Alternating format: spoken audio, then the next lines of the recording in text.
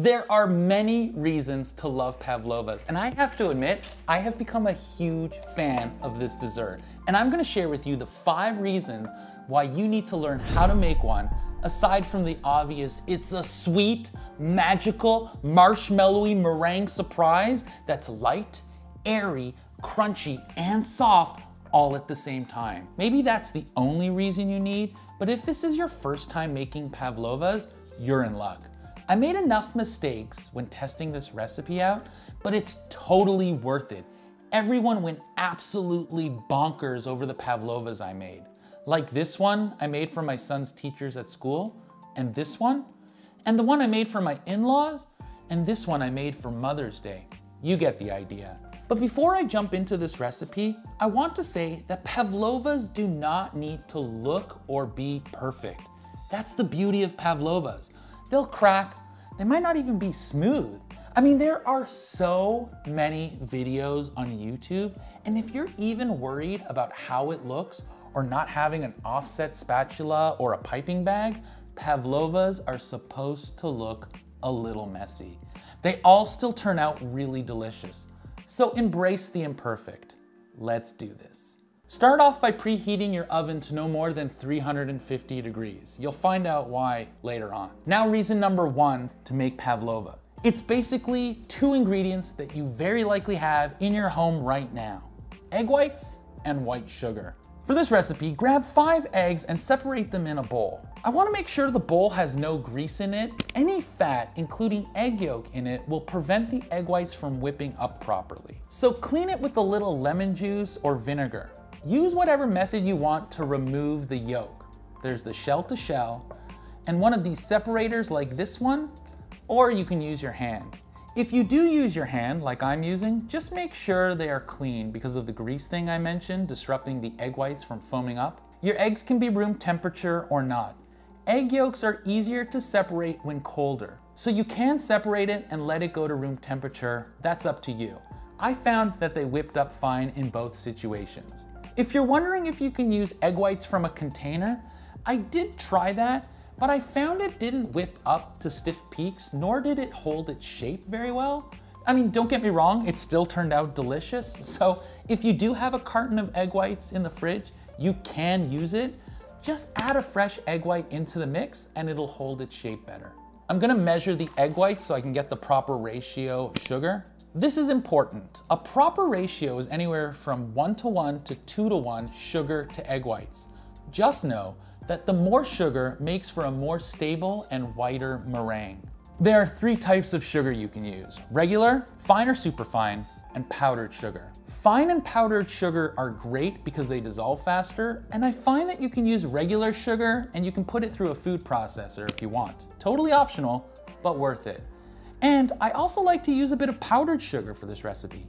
10% of powdered sugar is cornstarch, which helps stabilize the pavlova. And you can always add cornstarch, which is recommended, but using powdered sugar gives you the benefit of dissolving quickly and then having an added stabilizer already. In this recipe, I'm going for a 1.6:1 ratio, give or take. One of the reasons I chose this ratio, close to but not exactly 2:1, is to make sure all the sugar gets dissolved and helps avoid that grainy texture. In the description below, I will adjust the recipe for those that don't have a kitchen scale and can't measure egg whites. But basically, I found out that when measuring egg whites from a variety of eggs, both medium and large, they range from 26 grams to 35 grams of egg whites. So 50 grams or 4 regular tablespoons of sugar per egg will get you into that 1:1 to 2:1 ratio. Also, if anyone's curious about the science of how egg whites make that magic foam, there's a great blog about meringues that talks more about it, and I'll post it in the description below. All right, reason number 2. It's super quick to prepare. We're basically just going to whip this up. I recommend using a KitchenAid if you got it, but I know not everyone does, so you can use a good hand mixer. I did notice that this hand mixer wasn't mixing fast enough, so if you have an old mixer like mine, and I think my wife got this for like 10 bucks, your egg whites may not reach stiff peaks. Start on low speed, and for the first 1 to 2 minutes, let them start to bubble, and then gradually over the next minute or 2, go to medium speed and then to high until you get to that nice sea foamy stage, just before the soft peak stage. Now you can add the sugar gradually. A little bit about eggs and sugar. Egg whites are 90% water and 10% protein.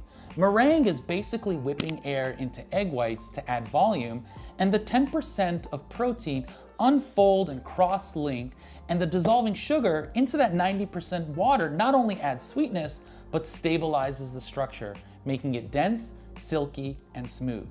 By doing it at the seafoam stage and not the soft peak stage and adding it slowly, you're giving the sugar in that water time to dissolve. Now that all the sugar is incorporated, you can add a splash of vanilla for flavor.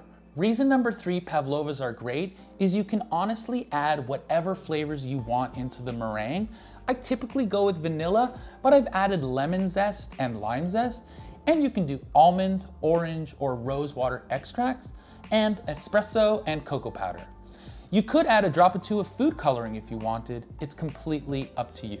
And now we add the stabilizers. Here are a few stabilizers that will help the structure and form. You can use any available, which are also staples in your pantry or fridge, with the one exception being cream of tartar. Not everyone has that, which is a powdered form of acid. I happen to have some cream of tartar, so I'm going to add about 1/8 of a teaspoon and then a little squeeze of lime juice. I don't need to add cornstarch because I use powdered sugar, but if you didn't, adding 2 teaspoons of cornstarch will help. Again, notes and amounts in the description below. Now just mix it in for another minute or 2 and fold it in so it's well incorporated. You want to get to the point where there are stiff peaks. Once you reach the stiff peak stage, set up your baking sheet. You can dab a little bit of the meringue in each corner to set up the baking sheet down. Then with a spatula or spoon, just plop the meringue into the center of the baking pan. You can draw a circle shape if that helps and flip over the baking sheet and use that as a guide, but it's not necessary. What does help is having hot water to clean your spatula. Shape the pavlova as best possible. The firm meringue should hold its shape, and you can do your best to make clean sides and little peaks. Do not be afraid to clean away excess meringue. There is plenty, so keep shaping and molding with a clean spatula or spoon. Then, make a little well in the middle to hold all your toppings. Don't fuss over it too much, and when ready, pop it into the oven and lower the heat immediately to 190 degrees Fahrenheit for 65 minutes for the initial bake. Here's a tip, don't preheat the oven to 400 or above. I didn't know it, but I gave my pavlova a tan because of how much heat there was already sitting in the oven and how long it took to go down to 190. Once that initial bake is done, you should turn off the oven and just let it sit there and rest for as long as you can. For at least 1 hour, but overnight if possible. You can do whatever you need to do now, prepare the toppings, or if you're having guests over for dinner, you can use the stovetop. After you let it rest in the oven, you can take it out. Reason number 4 to love pavlovas is you can top it with whatever you or your guests want. It's best to top it just before serving, and it's classically served with whipping cream and fruits that are a little tart to offset the sweetness. Strawberries, blueberries, blackberries, golden berries, kiwis, dragon fruit, mango, peaches, some cherries. You can even add dry blueberries or dry strawberries, some mint. I'm gonna top it off with homemade lemon curd. I'll share the recipe in the video soon, and I'm gonna use some fresh fruit. Like I said before, it's completely customizable. So if you want to impress a date or a significant other, you can put their favorites on it. And there you have it. This is such a joy to make and eat. Oh, and if you're wondering what reason number 5 is, well, learning how to whip egg whites is a really handy skill, and a pavlova is great practice. Whipping up egg whites or meringues is great for angel food cake, or my personal favorite, folding into pancake batter. I've even whipped up egg whites and added them into latkes or zucchini fritters. The point is, you made something delicious and you learned something really useful in the kitchen.